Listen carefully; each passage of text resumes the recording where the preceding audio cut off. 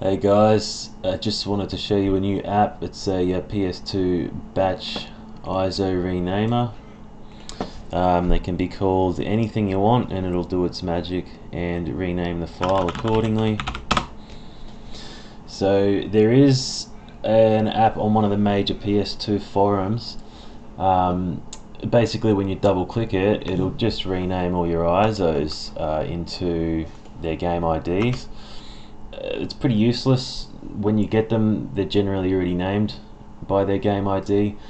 And when you do have them correctly named, you can open up the OPL tool and you can switch between their old naming format and the new naming format. Previously they wanted the format to be like game ID followed by game title.iso. So now though they just want game title like that. You can switch between them both, but it has to be named with the game title to begin with. It can't just take it as a game ID and then give it the game title. So the only other option I did manage to find was an Excel file made a few years ago by someone on another forum. It's got embedded macros in it, Visual Basic macros. Basically, few drawbacks. One, it won't work in the later Windows and later Offices. Last time I had to do a bulk rename, I did end up moving them across to an old Sony Vaio with Windows 7 on it.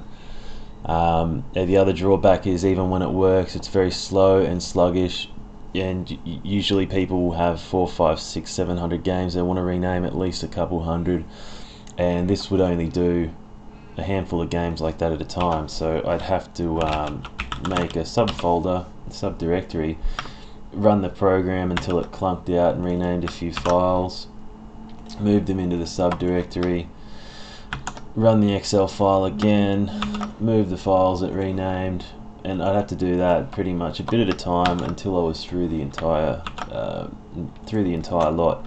Now the beauty of this is you just double click it.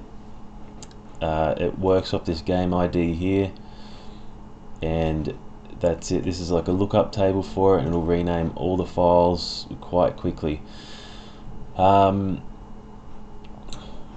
just released a version 1.1 here. I'll link this in the video, which sort of covers multi-disc games.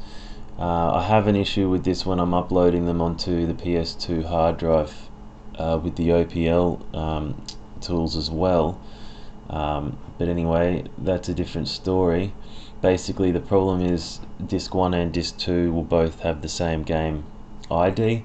Now whichever one this finds first will just get the game title, and the second one it comes across is going to have disc 2 whacked onto the end of it, regardless of if disc 2 is actually disc 2 or disc 1, if that makes sense. Anyway, it's open source. If you want to make changes to it, I'll just demonstrate it quickly.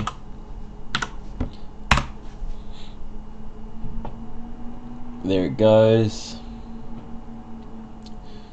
Game name successfully, yada yada yada, and there we have it. So yeah, it's a pretty handy tool. There's Dawn of Dreams disc 1 and 2, and yeah, it's open source. If you do anything with it, just make sure you give me credit, and that's about it. It's going to be a real lifesaver for some people. Enjoy.